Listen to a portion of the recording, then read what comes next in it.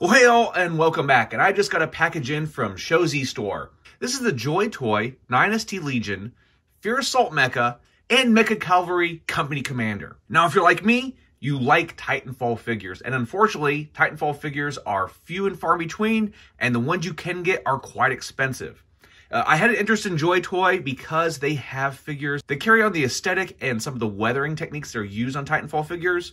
And I thought this would be just something to add to my edition that could fit on the shelf with them. So before we get started, let's go ahead and look at the packaging. And here we have the Company Commander. There were 3 different figures in all, and this is the one that I thought looked the best. And Shozy had an option for getting both of them at a discount if you got them together.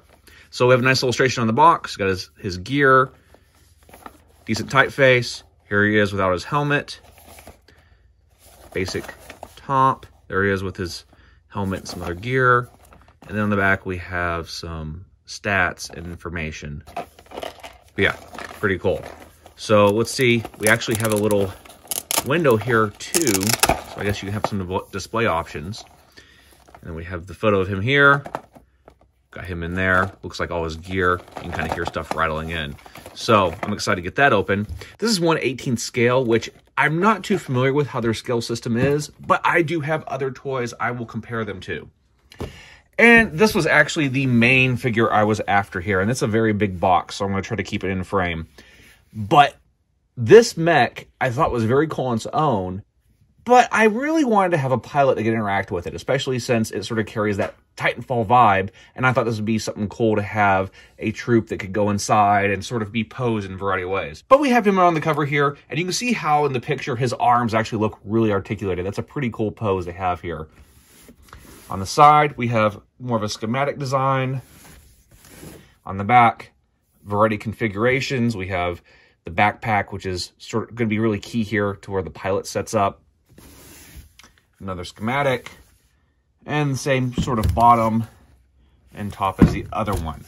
So, as for packaging, I think it's pretty nice looking. The packaging is a little on the thin side, not terribly thin, but it was in a nesting dolls variety of boxes. So I had a box within a box within a box, a little bit of boxception, and that kept it protected coming all the way over here from China. So let's go ahead and get out of the box and see if it's worthy of our collection. All right, now we have the Company Commander out of the box, and he is pretty cool looking. He is far more detailed than I expected for a figure this size. We can go over the accessories real quick. So it comes with a little sheet here that shows the display options. So everything strips off him. You can have all these different armor pieces and weapons, and this is him fully armed without his helmet. And I thought this helmet was pretty cool. It's definitely got that Titanfall look to it. See if we can get it in focus, because it is rather small. But it's got some good detail in there, and I like the coloring. So we've got that.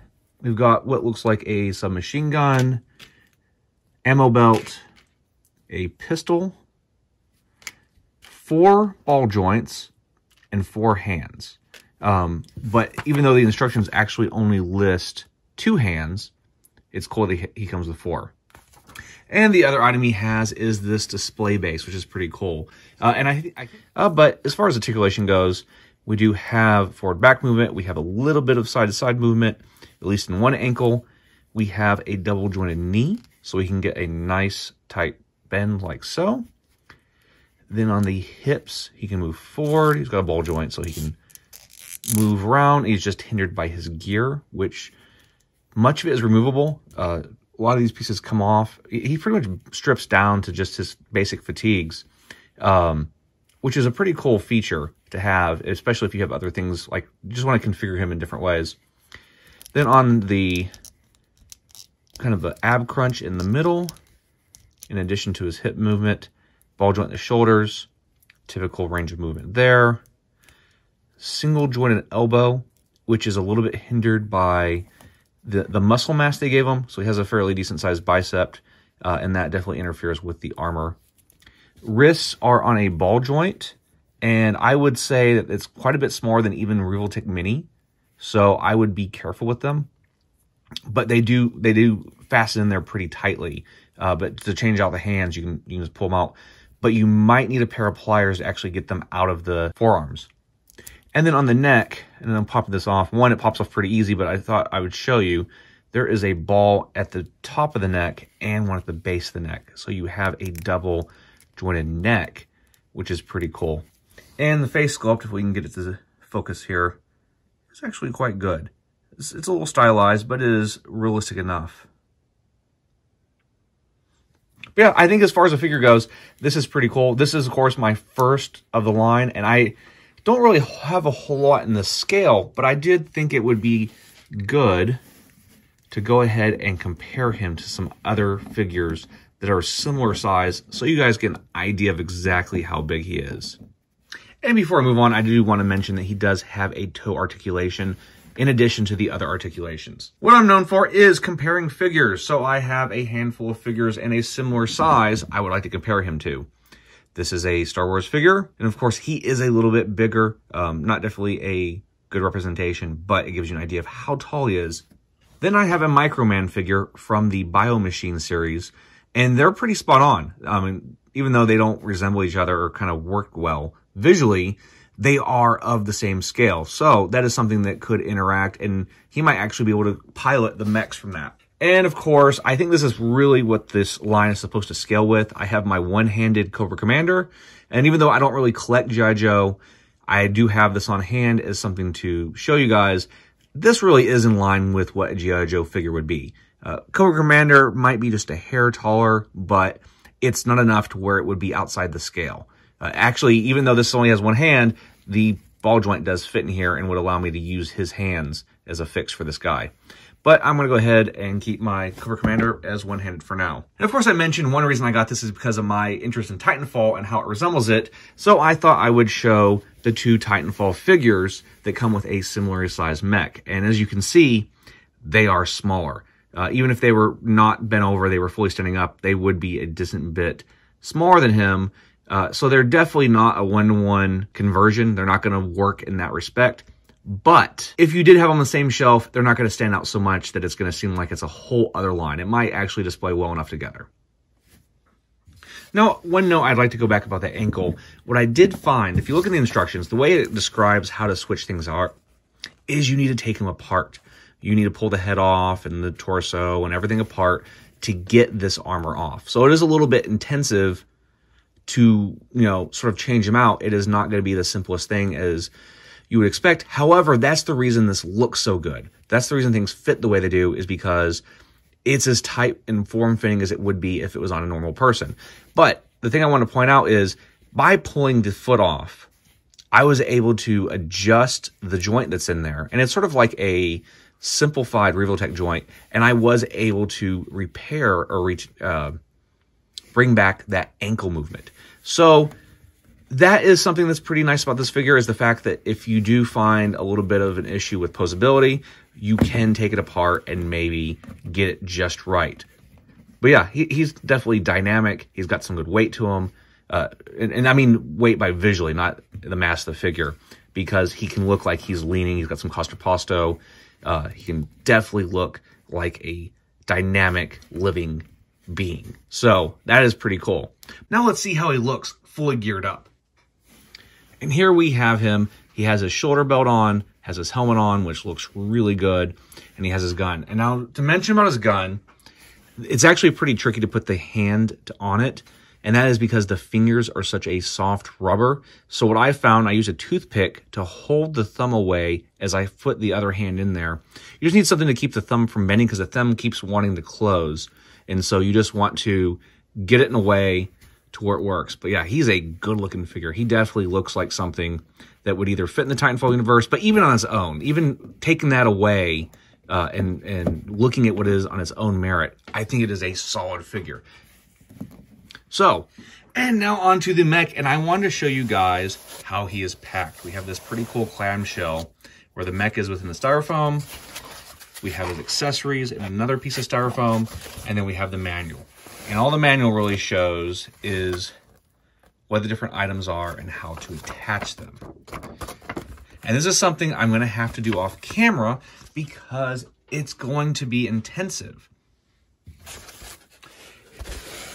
Yeah, here we have the rifle, we have different armor, and what you can see here, these are actual fabric straps that are going to hold this together with clips on them.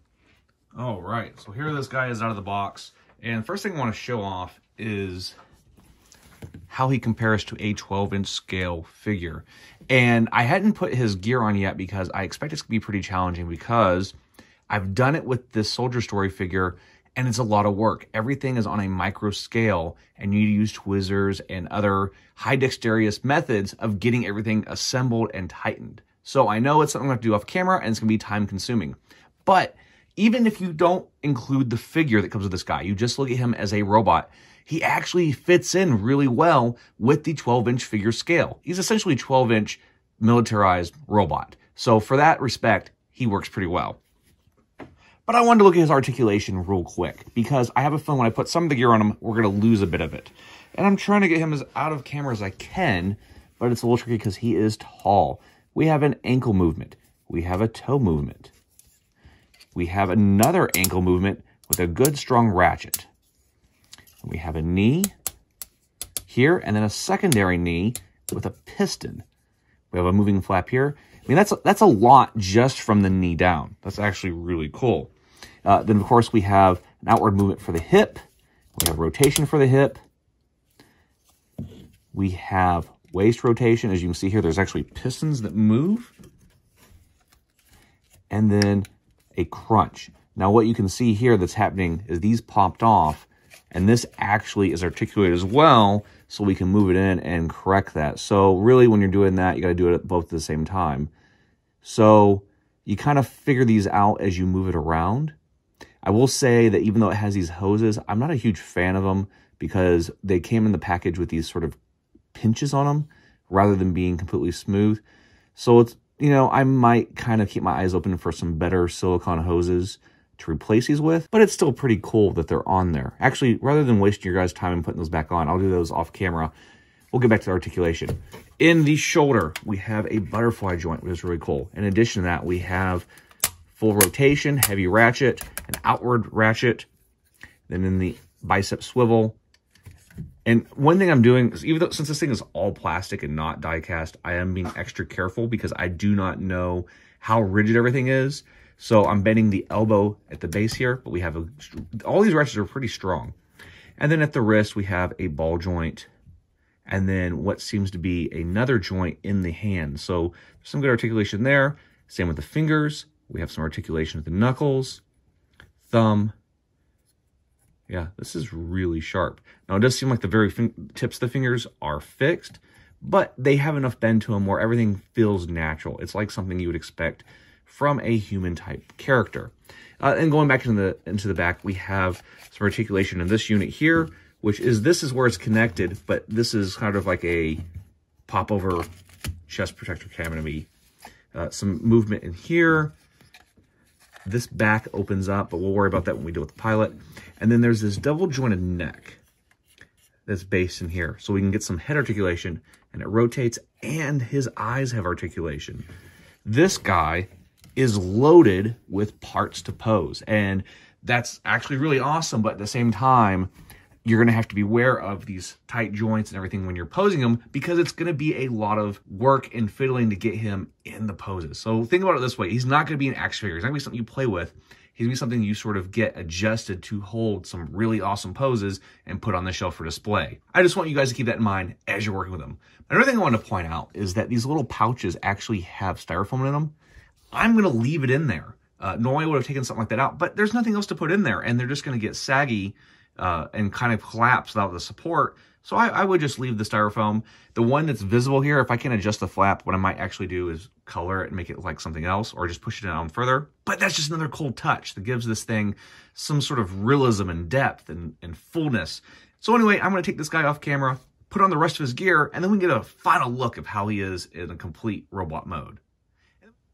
Now, before we get into the details of the fully armed mech, I'd like to go into how the pilot interacts with the mech. And so what we have here is the box that was mounted to the back of the mech. And we've got the shoulder canopy here and the chest piece that connects there. And we have the pilot. So he is resting here, and he actually will close up and fit inside here. Now, one thing I want to point out that I think is really important that I was not aware of, because, you know, even though this is a really cool figure, the instructions are fairly limited, and there's not a whole lot of photos to give indication of what to do. I was able to figure out that this comes loose. Now, this is in there extremely tight. It was in there very tight. And to actually fit him in there, I was trying to pull his armor off. And once I got in there, I'm like, I really got to be able to take this off because I cannot actually close him up with this on there. And so one thing to really consider is how you go about it. And it's really a lot of slowly wiggling and working it straight back. You don't want to bend it. You don't want to force it. You just have to really spend some time with it and work it out. But once you do, you can either mount it here or you can mount it on the other side. So go ahead and move him out of the way so we can look at the cockpit here. We have this other groove here where this can mount, and you can do some of the poses that are in the stock photography. And this will just mount here. He could stand up there like he's going inside, or you can actually close him up and he'd pilot inside of the cockpit. I just think that's a really cool addition. It's a really kind of clever concept for a backpack, almost like you could have a drop ship to these guys, or, you know, there's different ways you could probably play this out in a film or whatever if you wanted to have this really unique concept for a backpack. Now, we've got some thrusters back here, some nice painted detail, but everything's just really cool here. It's just so nice to see they spent the time to go inside and do all the details. You can see all these little levers and sensors and lights and display and all that painted up. I mean, that's such a nice job. I really appreciate they did that. And it's also a cool factor of displaying with him. Now, I am going to personally keep him displayed as a pilot next to it, but if I do decide to play around with some photography, this lends itself to it greatly. Now, one thing to note about this, it is a little tricky to take off. There's two pegs on the side here, and you just kind of work them out a little bit, and it comes off here. This raises up, and you just have to work off this area here. Now, as you can see, I kind of got a little bit of a scuff on here, but the way this is so distressed and heavily weathered, it really blends in. You wouldn't even notice unless I point it out. And even when it's installed, this part's actually covered up. I think in this mode, the only thing I would really note that I'd like to change is maybe some more detailed stuff around here, as well as with the neck piece, because this part makes it look more like a toy where you have all this realistic detail around here. I think that section could have been designed a little bit better for when the backpack is removed, but it's not like that's going to be all the time. That's really just a once in a while thing. And of course you have the loose hoses here. And I'm definitely going to look for another material that has a better bend to it rather than the kink when it's displayed together. So I'm zoomed out as much as I can here so I can show everything. But here he is. Here he is fully fitted with his gear. And we've got the ammo clips here. We've got the little packages. We've got the armor we've added. The only armor that feels a little bit weird, so we have this one on both sides. It's just this piece hanging down that sort of covers. It's just awkward. It doesn't have a whole lot of weight to it. This is one piece that probably would have been suitable to put a little piece of metal in just so it hangs down more easily because its weight doesn't really outdo the fabric that's holding it together. That said, I love this thing. I really think it's cool. I think the pilot's pretty cool. The pilot for me is still secondary. I'm more about the mech.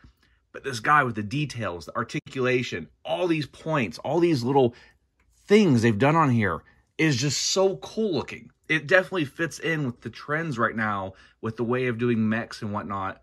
And of course, it's not a Titanfall character, but if you like the 3.0 Titanfall stuff, I really think this is right up your alley. And it's a price that's very palatable for what you're getting because you're looking at something that's a 12-inch figure.